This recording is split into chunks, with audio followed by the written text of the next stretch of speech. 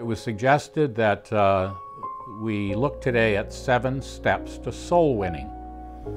I have a book on how to write, but it was written by someone who was not a natural writer, and that's a good thing. But he had to figure out how to do it. It's like trying to learn the piano from someone who plays by ear. They say, well, you just sit down and do it. So learning the way to share the gospel is probably better learned from somebody who actually doesn't know how to do it. And that's why I qualify, because I'm not naturally an evangelist. But here in Proverbs chapter 11 and verse 30, we read that he who wins souls is wise. And it certainly is true that it purifies your life, it focuses your life, it motivates you, it gives you joy. It makes you feel that every day has purpose. It's a wonderful thing to be involved in regular soul winning. Apart from the benefits, of course, of seeing people saved and the pleasure of the Lord in winning people over through the testimony of his people. So there are huge benefits to soul winning. I think we all know that, but there are some steps that we need to take in order to come into the good of that. And that's what I want to think about as we look at the subject. So the first point is this: we need to move from being self-centered to being selfless. And the reason I say that is we just did a video on the top 10 reasons that Christians don't witness. And the number one reason is, I'm afraid of being rejected. But is that really a good reason not to witness? I've often said we wouldn't worry about what people thought of us if we realized how little they did. What people think of us, it's not going to matter a snap of the fingers. But what they think of Christ will determine their eternal destiny. So Proverbs 29:25 says, the fear of man brings a snare. And if you're anything like me, you've fallen into that snare many times. But the second half of the verse says, whoever puts his trust in the Lord shall be safe. So when we go out to witness putting our trust in the Lord, we're safe. He gives us a power to move across the inertia. He gives us wisdom. He gives us answers that we didn't even know we had. He brings scripture to our mind. He moves in the heart of the person that we're talking to. It's a safe thing to be in the center of God's will. And certainly witnessing is part of that center of God's will for all of us. Let's remember that we're not talking about being a prosecutor, not talking about being a judge and jury, talking about being a witness. And what is a witness? A witness is just somebody who tells what they know. That's all the Lord's asking us to do. So, that's the first step. And I think the second step is like it. We need to move from guilty to grateful. I used to think about great answers too late when I was at home that evening and think, I should have said that. And I would feel guilty all the time. And I realized this is wrong because his yoke is easy. His burden is light. His commandments are not grievous. There's no condemnation to those in Christ Jesus. Why was I constantly feeling guilty?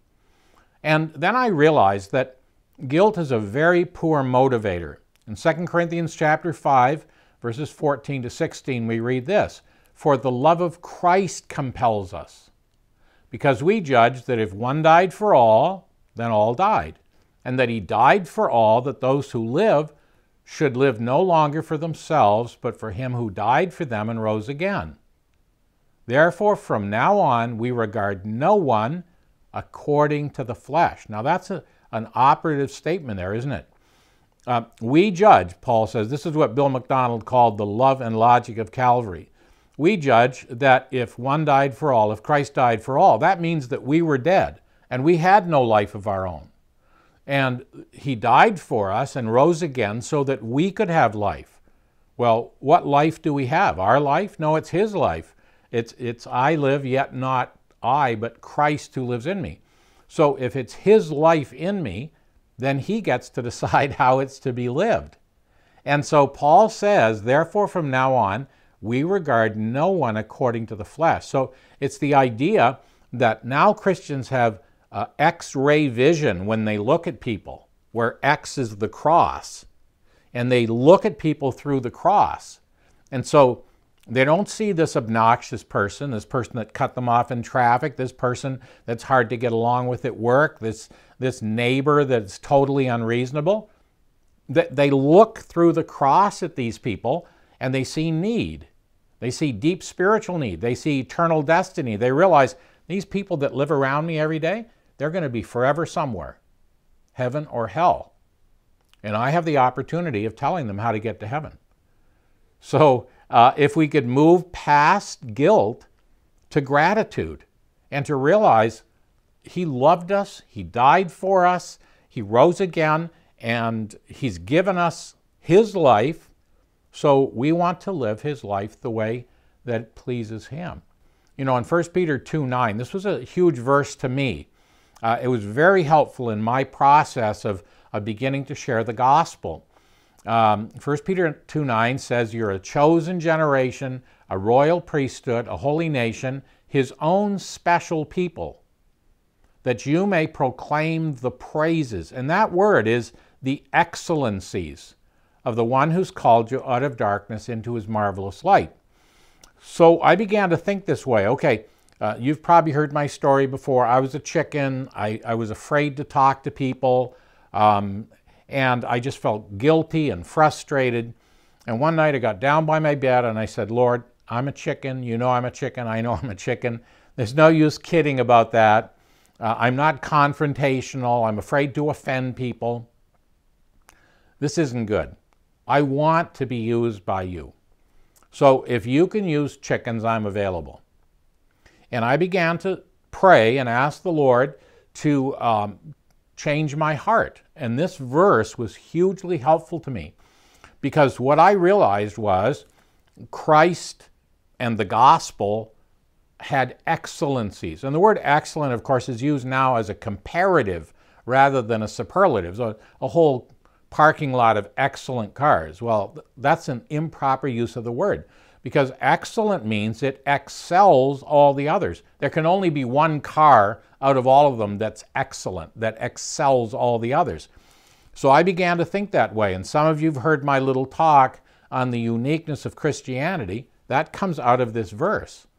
The things that you can only find in Jesus.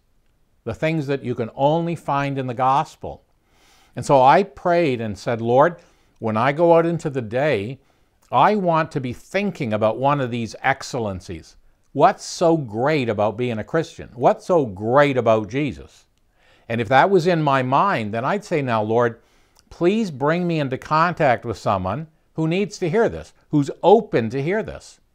And if you don't mind, let me have this opportunity by them bringing up the conversation." Now, it may seem like a crazy prayer, but I'll tell you something. Probably for 3 or 4 years, I never initiated a conversation about the gospel. But every time I prayed that prayer, and I went out into the day saying, "Lord, I'm really enjoying this idea about Jesus or about the gospel. I want to share it with someone," He would actually do that. And I can tell you lots of stories, amazing stories, about people who would ask me something that would trigger the opportunity for the gospel. So that's a tremendous thing, to move from this feeling of guilt and obligation to this joy and thankfulness and gratefulness, and thinking about the excellencies of the gospel and why it's so great to be saved, to pass that on. Okay, number 3, we need to move from passive to prayerful. If you had asked me those many years ago, and by the way, I was traveling preaching at that time. I didn't know my neighbors' names. The only people I witnessed to were captive audience, somebody in the plane that couldn't get away. But the idea of developing relationships and getting to know people and sharing with people you know, I stayed away from that stuff. That's where the greatest impact is. These are people who know me, and they should know I care, and they watch my life. So I have the greatest advantage with people like that. So if you had asked me in those days, okay, put a gun to my head. Okay, tell me 10 people you desperately want to see saved.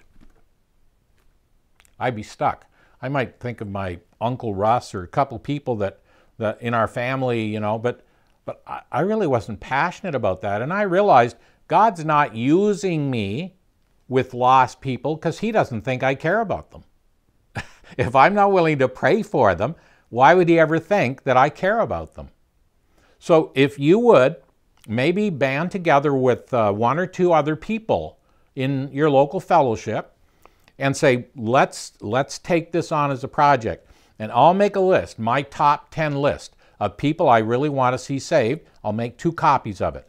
You make a list of your top 10 and make 2 copies of it. Maybe 3 of us will break into these little groups, and I'll have my list and 2 of yours, and I'll pray for those 30 people on a regular basis. And I'll keep in touch with you. How's it going, right? Looking for opportunities to talk to those people. And it's quite astounding. We did this in Minneapolis years ago with a youth group, and within a matter of a few short weeks, one girl saw her grandmother saved, and another fellow saw his best friend saved at school. And so it was. They just hadn't been focusing on this. And we moved from being passive about seeing people saved to being prayerful, being exercised. I think it's a great thing to do. Okay, number 4, we need to move from confusing to clear. Now, when we worked with Good News on the Move and Cross Canada Cruisers, most of the guys that came to work with us had all been raised in good, solid Bible churches, churches that taught the gospel, that preached the gospel. But again, if we asked them to sit down with a piece of paper and put down in point form a clear, concise explanation of the gospel, they couldn't do it. They couldn't give their testimony. They just kind of stumbled around, and it was just as what my dad used to call a dog's breakfast. It was a little bit of everything, this and that. And nobody, I mean, even the Christians who knew the gospel couldn't follow them. Like, where are you going with this? It was just sort of a random bunch of verses. So we need to move from confusing to clear. You don't have to make it simple. You have to keep it simple. Now, maybe you've heard me do this before, but this came from a soul winner in Scotland, Campbell Morgan's mother, and she used John 3:16. And most people, a lot of people are familiar with John 3:16. Even if they don't know the verse, they've seen a sign at a sports event.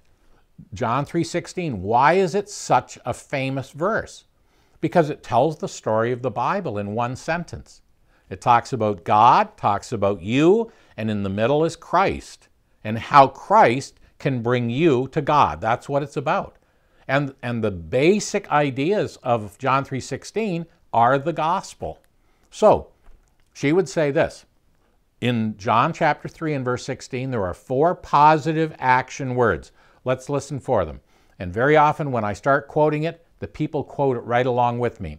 For God so loved the world that he gave his only begotten Son, that whoever believes in him should not perish, but have everlasting life. Okay, listen now. God loved, so he gave. I believe, so I have. God loved, so he gave. I believe, so I have. And very often I'll say, you know, that's not how most people quote John 3:16 in Mississippi. Here's how they say it. For God so loved the world, he gave his only begotten Son, that whoever goes to church and tries to be a good person and pays their tithes and sings in the choir, blah, blah, blah, if they do it often enough and well enough, they got half a chance of sneaking in the back door of heaven. But that's not what it says. Let's say it together. God loved, so he gave. I believe, so I have. You can see their eyes light up. Right? I mean, it's happened hundreds of times. As I've shared the gospel, you can just see it. And so I say, now the question is, what does it really mean to believe? And just simply explain in the gospel. You're transferring your trust. This means, of course, Jesus not only died, he must have risen again because he's alive and he's the one who's offering you everlasting life right now so that you can know it. So whether it's the Romans Road or John 3:16 or some other little way of doing it, Get familiar with some good gospel verses. Memorize half a dozen verses or whatever it takes so that at a drop of a hat, you can do it. We've got some videos on our website on how to share the gospel with one Bible verse, and you can just draw it right on a table napkin. Okay, number 5, we need to move from frozen to friendly. Zig Ziglar, salesman, he used to say, I read the paper every day and the Bible every day. That way I know what both sides are up to. You see the Lord Jesus talking about the Tower of Siloam falling and current events, what people were burdened about, what they were thinking about. He was familiar with fishing and with farming, and so we can transition from any of these topics into the gospel. And so we need to care about what people care about. We need to understand the human personality, not just study the Bible, but study people so that we can interact with them, find common ground. We're building a bridge, and we're building the bridge from where people are to where they need to go. We don't start with where we are. We start with where they are. I mean, no use sitting down beside a truck driver and saying, are you in the shadow of the great rock?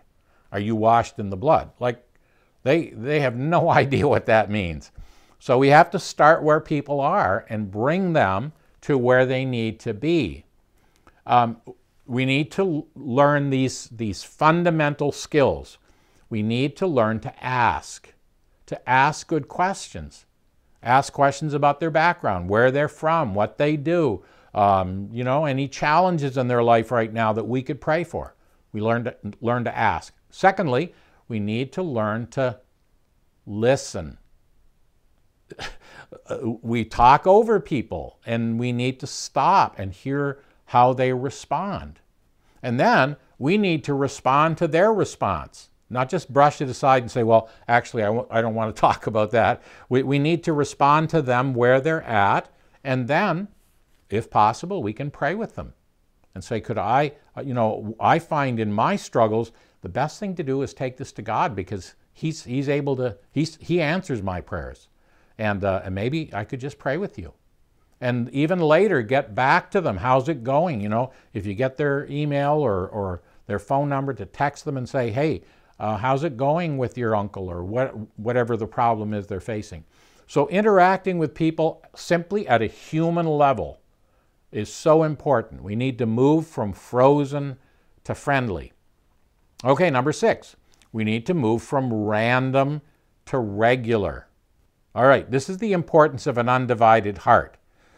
It saves you from unkind comments, from selfish acts, from political involvement, from flirting, from being distracted by materialism, from superficiality, all of these things that could minimize our effectiveness. When I go out into the day and say, I'm going out to represent Christ, to talk about Christ, looking for opportunities, you can't flirt and witness at the same time. You can't get involved in political arguments and somehow bring up the gospel. It doesn't work. So you can't antagonize and evangelize at the same time. So we need to move from random to regular. I sometimes say, when the Lord said, follow me and I'll teach you how to be fishers of men, we think he meant sport fishing. Like you go out there and you catch one and then you talk about it for 3 months. No, he was talking about commercial fishing. He was talking about getting out there, setting the nets, and going after souls. And that's hard work. It's long hours. You got to know the sea. You got to know the fish. You got to know everything about fishing if you're going to really be successful. And we just can't do this sort of, I catch a fish once every 3 years and talk about it for the rest of my life. We've got to move from random to regular. And I remember a fellow, I was speaking and talking about this. If you're going to be an ambassador and speak for God, speak for heaven, you can't be involved in political wrangles, because it undermines your position, undermines your ability to speak to everybody. God wants to save conservatives as much as he wants to save liberals. He wants to save Republicans as much as he wants to save Democrats. And as soon as I take a political position, I cut off half my audience. We don't want to do that. Well, anyway, he was deeply offended. I found out later he was the principal fundraiser for the Republican Party in the state of Virginia. And he wrote me this blistering letter. But before I could answer it, within a day, I got a second letter with deep apologies. And he said, let me tell you what happened. I was so convicted about this. I went and resigned my position. But as I was there in the office, they said they accepted my resignation, but they said there's one of the principal donors in the state of Virginia that needs a ride to the airport. Could you take him to the airport? And I agreed to do that. He said, for the first time in my life, as we were riding along in that car, I felt the joy of an undivided heart. I was afraid to witness to this guy before because I thought it might affect how he donated money to the Republican Party. But now I just had one thing in mind. So if we can get past all these things like who cut me off in traffic or you know, how they treat me or they don't appreciate me or whatever, just get past all that and say, look, you know, you've seen this book, one thing you can't do in heaven. There are several things you can't do in heaven. You can't suffer for the Lord. You can't sacrifice for the Lord. There are lots of things you can't do in heaven, but one of them is you can't witness for the Lord. Everybody there, they know all the Bible answers and they're all saved, right? So now's the time to do it. Okay, number 7. We need to move from dead ends to divine appointments. My grandfather Robertson, he was just the master at this because he really cared about people. He loved people. And, you know, his little phrase was, one thing led to another. He'd start with a conversation and before you know it, bam, he was right in the middle of the gospel. I used to try that. It didn't work. You know, so, hey, how you doing? Good, fine. Me too, yeah. You from around here? Yeah, me too, yeah. You working? No, actually, I'm out of work right now. Oh, okay. So, you know, finally I'd pop the question, you know, and it was like I was asking them, do you have AIDS or leprosy or something? It was like, there was just this total shock. And I realized this is not good, you know. My Christianity needs to be an organic part of my Christian experience. It needs to be something that flows out of my life, not something that I'm putting on my Christian hat now, and you know, now I'm going to be the witness for a while. No, the scripture says of the early believers, they went everywhere gossiping the gospel. They went everywhere evangelizing. They couldn't help it. You know the old hymn that says, suffer a sinner whose heart overflows, loving his Savior to tell what he knows. It's just overflowing of love and appreciation for what I've enjoyed about the Lord. And when I can live like that and do that, it comes across as natural. I'm not hunting, you know, I'm not after them. I'm just simply sharing. I'm just telling people, you know, Jesus is the best thing that ever happened to me. And I'd like you to get in on it. That's all. So I had no end of dead ends. And, you know, I used to think about this, and one day I was reading the scripture, and I read about all these open doors in the Bible. And I thought to myself, you know, my Christianity, my soul winning, my witnessing is like banging my head against the wall. And there I am banging my head against the wall when all of a sudden the Lord speaks to me and says, Nicholson, I happen to know where the doors are. Would you be interested? Man, it's a lot more fun going through an open door than it is trying to use your head as a battering ram. Way more fun. So I began to pray. I saw this, a door of utterance, so I might know how to speak. You ever pray for that? Paul said we pray for that. We don't just assume we're going to know how to speak to people. A door of faith so that people actually believe what we're saying, right? A great door and effective. And there are many adversaries. That goes with the territory. The more effective you are in witnessing, the more opposition you'll have from the enemy. That should be encouraging. It's like, wow, he's taking us seriously. It's like the demon saying, Paul, we know, but who are you? Right? Paul was a headliner in hell. They knew about him. They knew what he was doing. Does anybody even care or know what I'm doing in hell? So, we need to realize this, that God wants to open doors for us. If that's going to be true, we have to be Spirit-filled and then Spirit-led. You see, this is where even a little sin gets really expensive.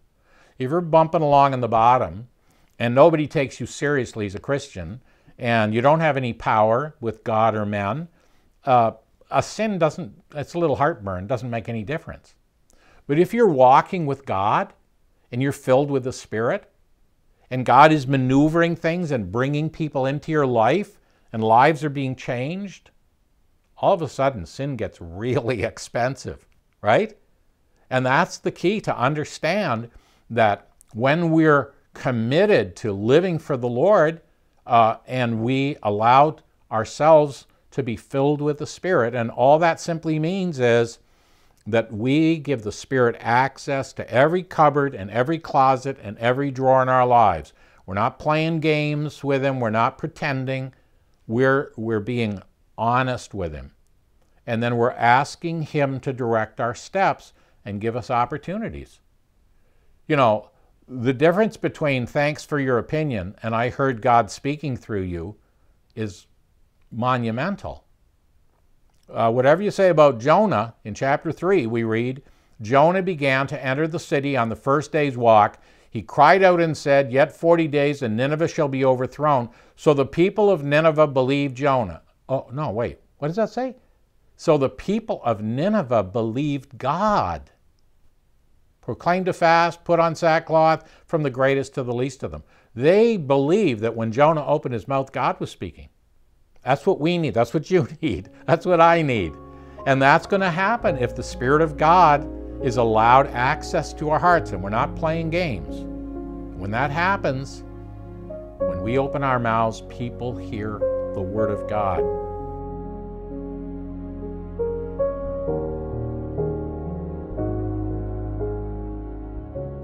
All right, so 4 quick conclusions. Number 1, start where you are, but don't stay where you are. God doesn't expect you to be D.L. Moody or Billy Graham tomorrow. But of course, D.L. Moody and Billy Graham, they didn't start at the finished product either. Moody was just a shoe salesman. He wasn't talking to anybody about the Lord. And Billy Graham was a farm boy the same way. So God worked with them, started with them where they were, and moved them on. So start where you are, but don't stay where you are. Number 2, today's the day. In 2 Corinthians 6:2, we often use the verse in the gospel, "Behold, now is the accepted time. Behold, now is the day of salvation." But Paul, he's using it in talking to the servants of the Lord. And he's saying, if today's the day of salvation, what day is it we should tell people today's the day of salvation? Tomorrow? No, today. So we need to get with the program here and don't put this off. A lot of times it's like, yeah, I'll think about this. No, don't think about it. Kick into gear. Maybe even tonight you can start by making those prayer lists, talking to someone that you'll be willing to share this burden with and begin to pray together for. Look up some of those good gospel messages, simple ways to explain the gospel. Begin to think and ask the Lord, say, Lord, I want to be honest with you and I want to start up right away on this, because the devil's word is tomorrow. God's word is today. Okay, then number 3, God will likely use your liabilities. Like if you say, well, I'm not eloquent. Yeah, Moses tried that, right? And God said, you just show up. I will be your mouth and your message. I think of John Handley. He was severely abused as a child, and he has a terrible speech impediment. Like it goes on and on forever trying to spit out a word. You would never think that God would use John Handley in reaching the Muslims in the south of France. But that's exactly what's happened. They're trying to help him. He's trying to quote a Bible verse, and they're trying to help him finish it. They feel sorry for the guy. A friend out in Prince Edward Island, he ended up in a terrible auto wreck. He's paralyzed in his legs. And he says, my wheelchair is the greatest witnessing tool I've got. Nobody will walk away from me. Little children get away with things that adults wouldn't. Old people get away with things. You know, God uses our liabilities. So when you say, well, I can't do it for these reasons, you look at the descriptors of those that God uses, it's the weak. It's the people who are not eloquent, they're not powerful, they're not influential. Those are the kind of people God wants to use. And then finally, number 4, realize there's room for everybody on the team. There are all different ways to share the gospel, and God wants to use all of us. People talk about getting way out of their comfort zone. I don't think that's a good idea. When my arm gets way out of its comfort zone, bad things start to happen.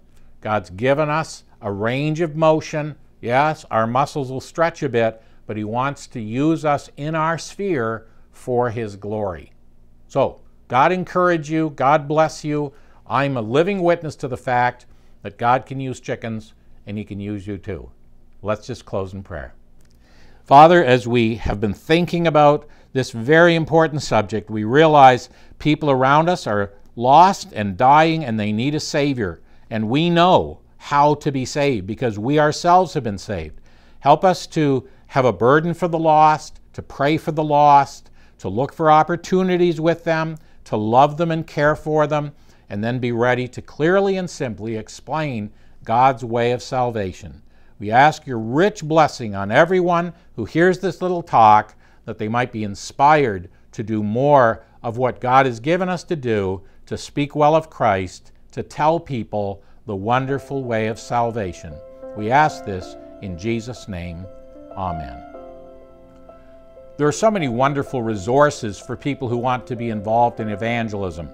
I've been using these pens lately. A very nice pen from National Pen Company. They cost less than 50 cents a piece with a little stylus on the end. They're a gel pen, and I can get a Bible verse printed on there, included in the price. I have Nahum 1:7. The Lord is good, a stronghold in the day of trouble, and He knows those who trust in Him. I had no idea we'd be in this coronavirus situation when I got that little verse, but everybody responds positively to it. But you can find all sorts of good little materials, gospel tracts, witnessing tools, and a year or so ago we produced some daily devotionals which have been put into a book by Everyday Publications and Uplook called Seed Thoughts for Soul Winners. And in this book there are explanations of the gospel, answers to often asked questions by unbelievers, witnessing tools, opportunities, testimonies, true life testimonies of people who got saved, and so on. So lots of good help in this. You can get this online, or you can buy the book. I think it's free for a donation. You might want to think about that. Seed Thoughts for Soul Winners. Be sure and check out our gospel site, goodnewsnow.info, and also our Granary site, Good News Granary, which provides some gospel resources. Thanks so much.